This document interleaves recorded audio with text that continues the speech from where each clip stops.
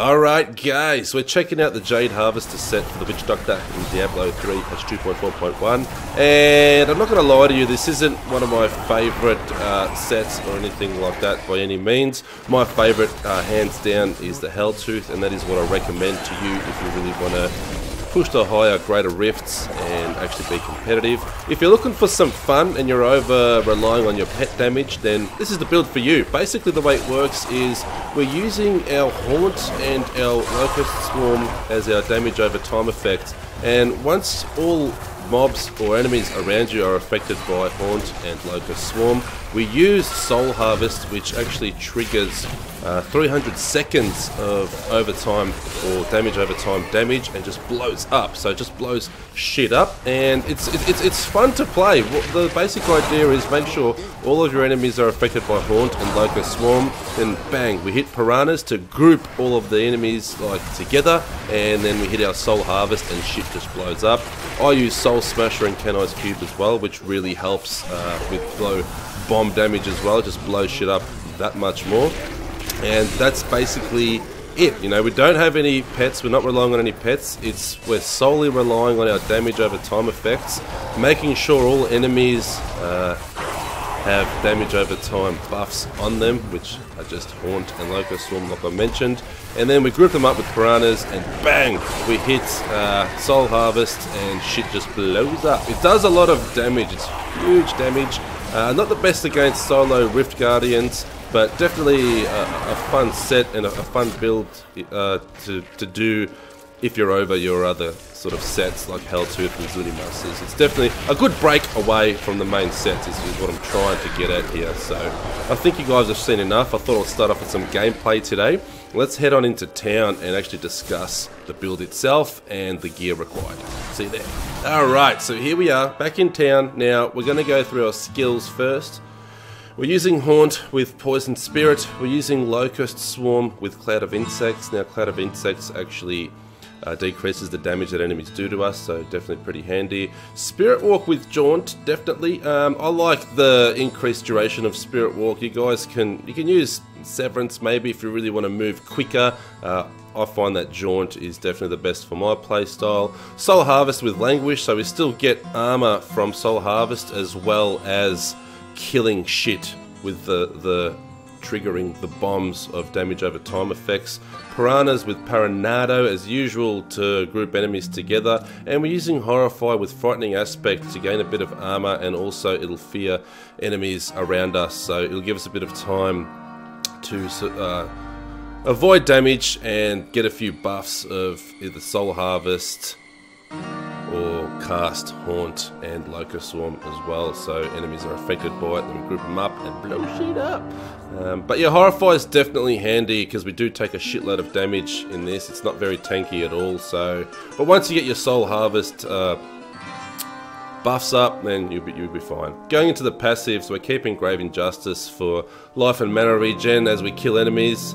I'm using Bad Medicine, so when you deal poison damage to an enemy, its damage is reduced by 25%, and Haunt is poison damage, so it's more damage reduction. But I mean, you can sub this out for Jungle Fortitude. Some people use Spirit Vessel. It's totally up to you. I find that Bad Medicine, I don't like enemies hitting me too hard, and with this particular set and build, you do get hit pretty hard. Swampland Attunement for more resistance against physical poison and all other effects. And lastly, we're using Creeping Death, which actually makes Haunt and Locust Swarm last 5 minutes, and when enemies are affected by this, like I was mentioning before, when you cast Soul Harvest, they boom, explode for all of that damage over time. So Soul Harvest basically increases all that damage and makes it all just blow up into one amount of damage, if that makes sense. So definitely Creeping Death is a must for this build. And you're probably wondering why we don't have Confidence Ritual.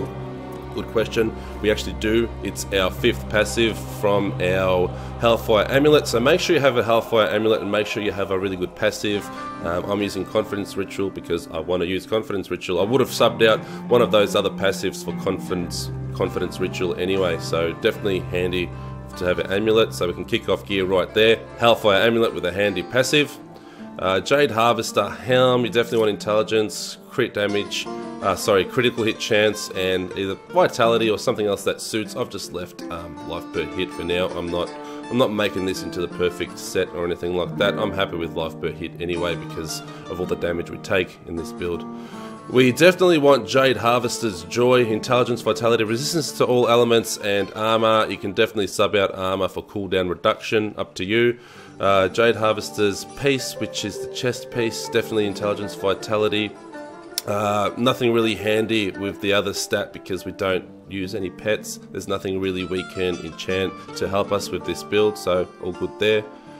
The gloves, intelligence, armor, critical hit damage and critical hit chance. Obviously I will be subbing out armor for vitality, but armor is nice. Like I said, I don't like to take a lot of damage, and you take a shitload of damage with this build and with this set. So you guys trial out for yourself. You can definitely sub out armor for vitality. Lacumba's Ornament. Now we want to change cold skills to poison skills. I haven't done that yet. Definitely intelligence, vitality, and critical hit chance, and make sure that you change your cold skills to poison damage. I was just, I'm fresh off the Helltooth set, so I haven't changed my cold skills, which I've been using for the Gargantuans. It's still there. You definitely want to change it to poison damage, alright? Definitely change it to poison damage. I'm leaving it for cold damage because I'm going back to Helltooth, and I'm going to do some Greater Rift grinding shortly, alright guys? Definitely want Haunting Girdle. Basically this belt lets you release an extra haunt spirit, so very, very handy to get enemies affected before you blow them up with Soul Harvest. I'm using Focus and Restraint for this, and I've got Unity in Canai's Cube.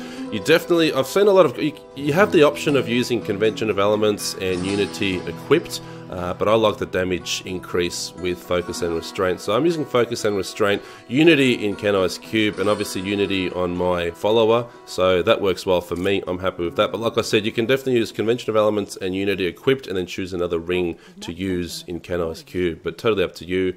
I like the damage increase.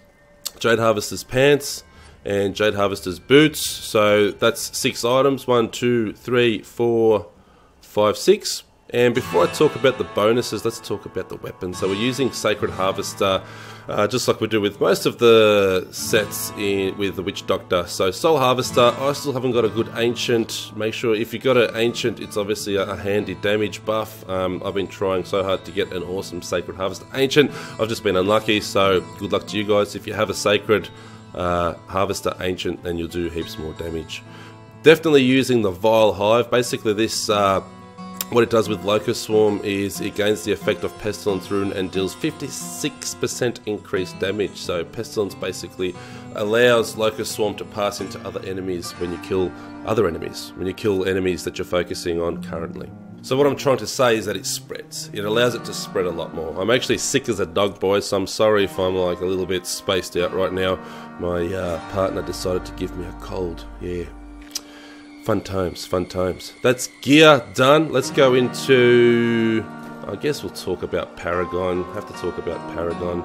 Movement speed, we definitely want to get to the 25% cap. So I've got 12% on my boots, 13, 25. Everything else into intelligence. Let's go into offense here. We definitely want to go cooldown reduction first. I like cooldown reduction. Also, I forgot to mention in Jade Harvester's Helm, I've got the cooldown reduction gem. So a lot of people do use the vitality gem, but I prefer to use the cooldown reduction gem. Oh, actually, while we're here, let's talk about the other gems. I nearly forgot, boys. Sorry, boys. We're using Esoteric Alteration for damage reduction.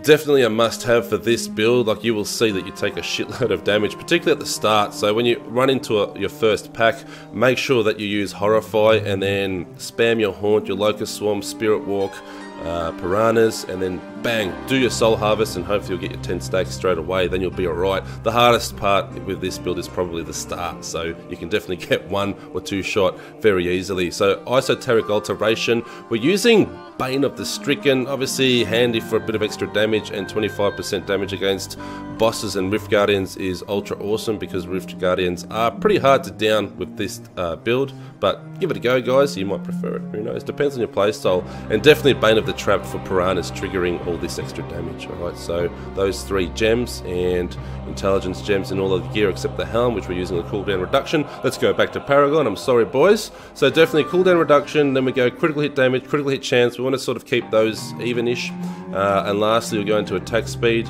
With defense, you want resist all first, then armor, then life, and then put everything else into life regen last.